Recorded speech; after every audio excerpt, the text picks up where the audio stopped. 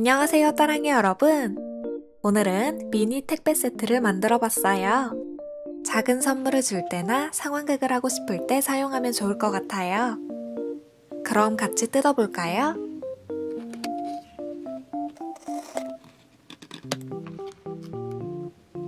영수증과 서비스 과자, 그리고 서비스 봉투 안에는 스티커가 들어있어요.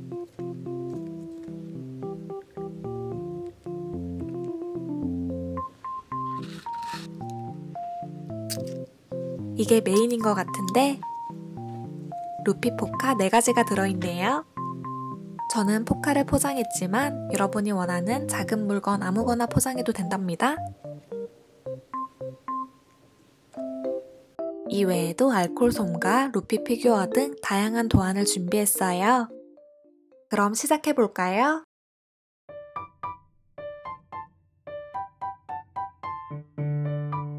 (1번) 도안부터 준비해서 쓸 부분만 잘라주세요. 남은 하나는 나중에 또 사용하면 되겠죠? 이걸 두꺼운 종이에 붙여줄 거예요. 뒷면에 풀을 바르고 두꺼운 종이를 붙여줍니다. 저는 종이 가방을 활용했어요. 그리고 잘라주세요.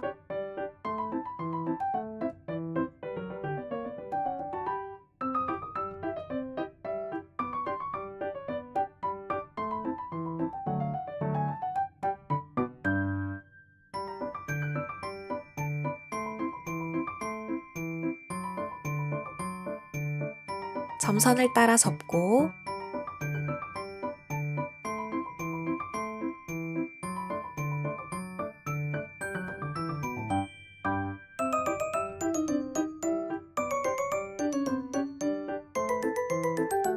표시된 부분에 풀을 발라서 붙여줍니다.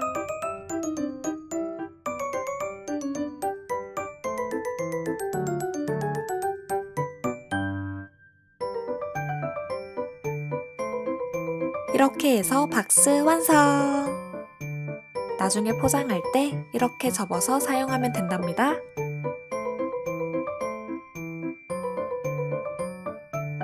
이건 종이 대신 박스를 붙인 건데 박스는 자르기가 너무 어렵더라고요. 도톰한 종이를 붙이는 걸 추천드릴게요. 다음은 2번 도안을 준비해서 빨간 선 부분부터 완성해 볼게요.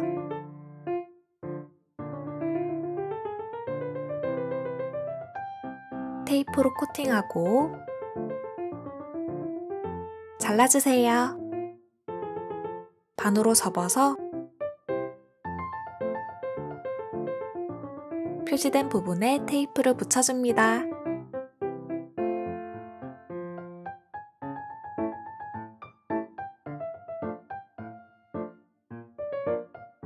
휴지를 구겨서 넣고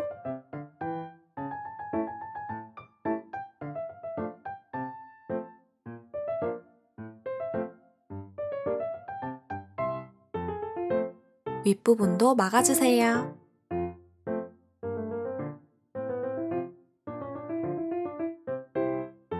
이렇게 하면 서비스 과자가 완성되었어요. 필요한 개수만큼 똑같이 만들어줍니다. 다음으로 이 선 아랫부분은 앞면을 코팅해주세요.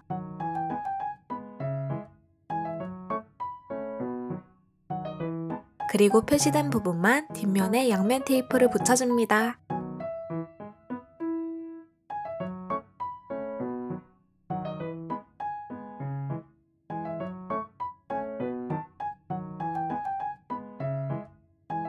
모두 잘라주세요. 루피 포카와 랜덤 피규어는 사용하고 싶은 친구들만 사용하라고 넣어둔 거예요. 루피 포카는 같은 컬러끼리 겹쳐서 완성해줍니다.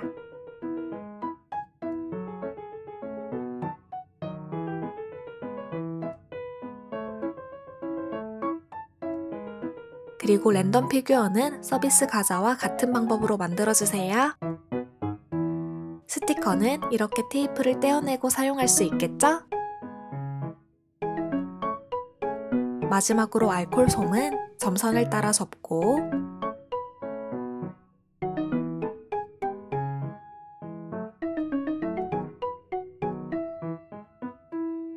끝에 부분에 풀을 발라서 고정한 후에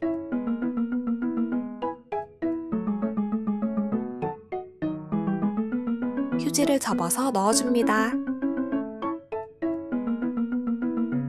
봉투도 같은 방법으로 완성해주세요.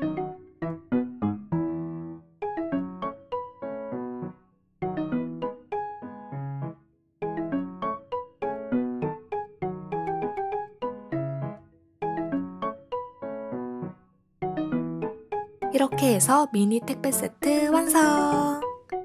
그럼 우린 다음 영상에서 또 만나요. 안녕!